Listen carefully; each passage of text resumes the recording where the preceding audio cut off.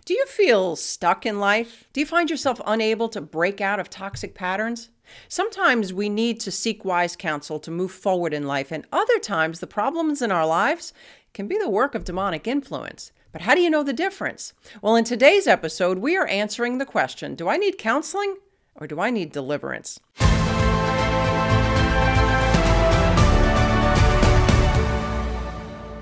Hey, my friend, welcome back to another edition of the Building Faith podcast. I am your host, Kris Reece, and it is my heart to help you to defeat life's devils, grow in your faith, and answer the call of God on your life. There is no doubt that this life brings its share of troubles. Even Jesus reminded us in John 16:33 that in this life we will have trouble. And sometimes these troubles are just a little too much to handle, and we need help. Proverbs 12:15 tells us the way of a fool is right in his own eyes, but a wise man listens to advice. And there are times in life when we need to seek wise counsel, but there are other times where no amount of counseling in the world will deal with the demonic influence that is over your life. And I tell people often, I can't counsel out a demon, and I can't cast out the flesh.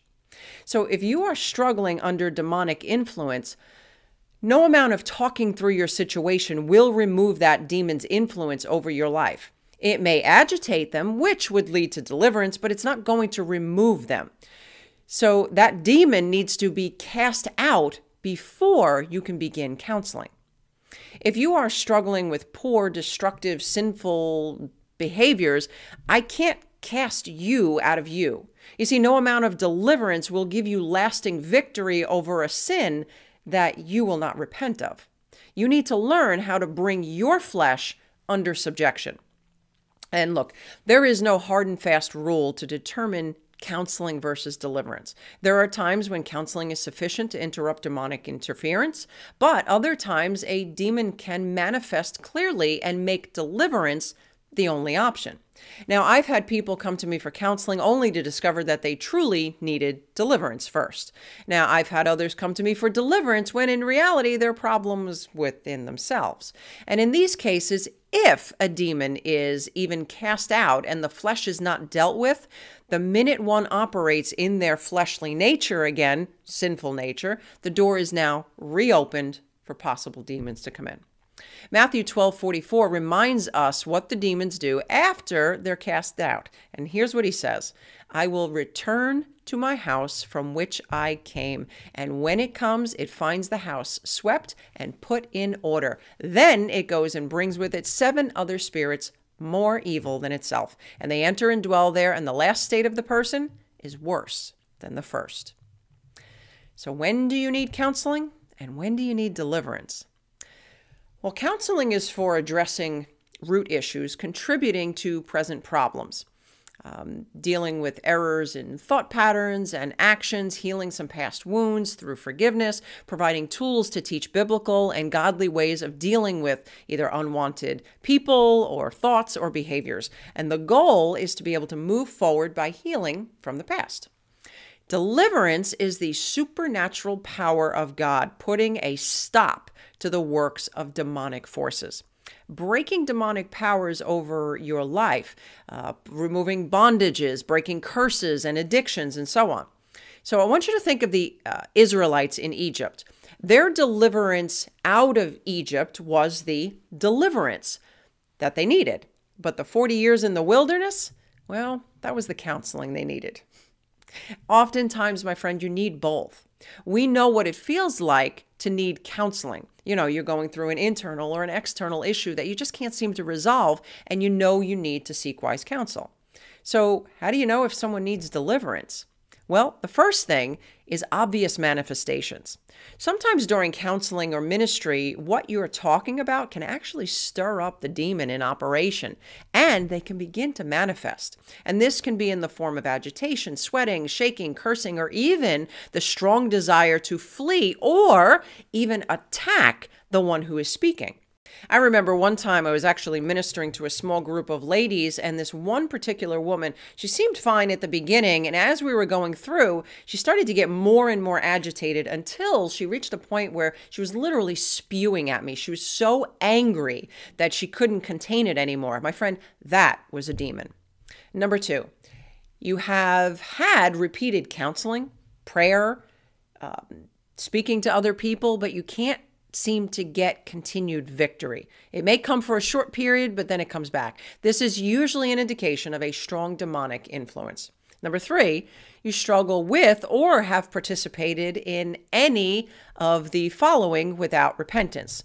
Unforgiveness, toxic home environments, both now and in the past, abuse or trauma from the past, occult involvement, whether that's you or your family line, known curses, curses that were placed on you, operating in guilt or fear or any type of manipulation. My friend, we're going to save this for a whole other teaching, but manipulation is witchcraft. So any of these can indicate the need for deliverance from the demonic influence in your life. So think of it this way. You can have your house broken into and your property stolen and damaged. To get the thief out is deliverance. Now, to deal with all of the broken pieces, that's a job for counseling. Counseling is for those who are not under demonic influence. But once the demon is cast out, counseling can help create new patterns of thinking and behaving that ensure that the door to that demon is not open again. Now, please don't hear what I'm not saying. Sometimes we start with counseling and then we discover that we need deliverance. And deliverance is not for those who are in patterns and behaviors that you know are wrong, but you just keep trying to justify it. I remember years ago, I had a woman come to me for deliverance. And when asked, she wanted deliverance from I think she said anger and criticism. And as we talked, she went on to tell me about all the people that have hurt her. And I don't need to hear somebody's backstory to be able to bring deliverance. Jesus knows everything. So, I wanted to hear her out, but each time I tried to talk, she would cut me off with criticism over what these people did to her and how angry she was and how justified she was at being angry. And I told her flat out, I said, you don't need deliverance. You need to deal with that unforgiveness. Now, she left very angry, but months later, she actually came back and said, you were right. I wanted to be justified in my anger, but I just didn't want to feel it anymore. So in order for healing to occur, you have to learn why you did what you did and how you can change it moving forward. To think that deliverance is this one and done Band-Aid solution is actually a little ignorant. It's as ignorant as thinking as you can take a pill to lose weight and then eat whatever you want. The weight's going to come back and so will the demon, and usually stronger.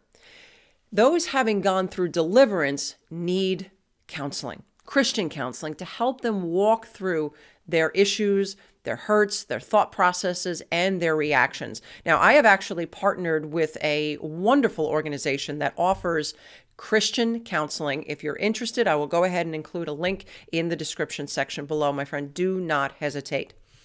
Look, if you have been delivered and if you are going through counseling and you need to address those issues of hurt and those thought processes and the reactions, you need to learn new techniques to handle what the devil is trying to throw at you. And you need to learn it God's way. Remember, these demons have likely spent years fragmenting your mind and your will and your emotions. And now that they're out, you're going to need to repair that damage. And yes, God is faithful. He will walk with you through this journey.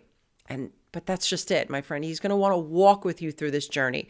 Oftentimes, it's not just this magic bullet solution where everything is now fixed. Is it possible for God? Absolutely. All things are possible with God. But most times, He wants us to walk through that journey because in the journey and in the walking out, we actually draw closer to Him. We get to see His mighty power at work in our lives. And it is so precious. I wouldn't trade it for a thing. Look, God has provided a way out of every problem in our lives. Jesus came to set you free, and whom the Son sets free is free indeed. My friend, whatever it is that you need to move forward in, I pray that you will seek the help that you need because the abundant life awaits you. Well, if you have been struggling in your faith or you want to grow in your faith, I want to invite you to join us for our free 5-day Mountain Moving Faith Devotional. It is an email series that will be sent directly to your inbox. It is my free gift to you because I believe that you too have mountain moving faith on the inside of you. So if you're watching on the YouTube channel, I'll go ahead and include a link in the description section. If you're listening on the podcast, jump on over to KrisReece.com and grab that valuable resource today. Okay, my friend, that's all the time that we have for today. Until next time, remember, all things are possible with God. Thank you for watching Christian Life TV. Remember to subscribe and hit the notification bell. Also, help us to spread the gospel of Jesus Christ and build believers all around the world. Make a one-time donation or become a monthly partner with Kris Reece Ministries by clicking on the donate link now.